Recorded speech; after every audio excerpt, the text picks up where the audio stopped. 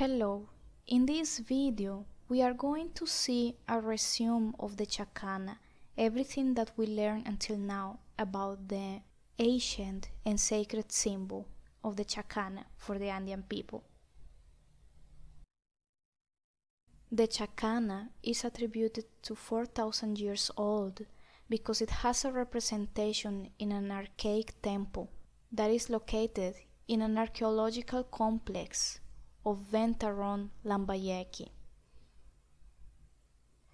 The Emperor Pachacutic, who was the emperor of the Tawantinsuyu, right now what we can consider as the Peru country, he divided his empire in 4 directions, having the Chakana as a reference.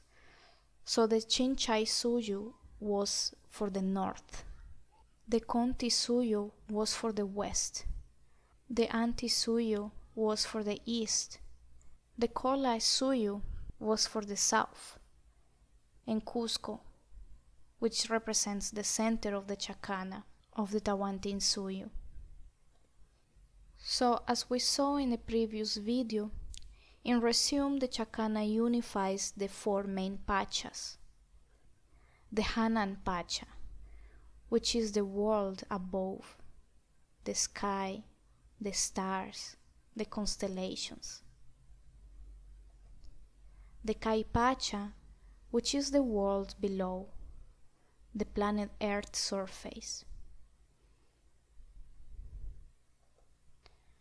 Uku Pacha, which is the inside world, the interior of the planet, the connection with the cosmos through trees, mountains, and pyramids.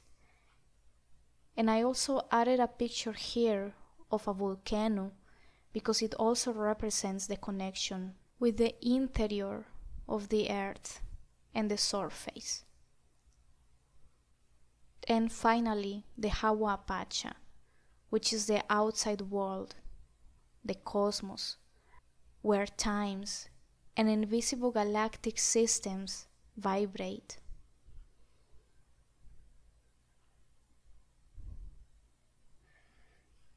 That 4 worlds, they coexist and are interdependent between each other. So for the Andean cosmology, the symbol of the Chakana represents the structure of the universe, the harmonious relationship between humans, nature, and the divine.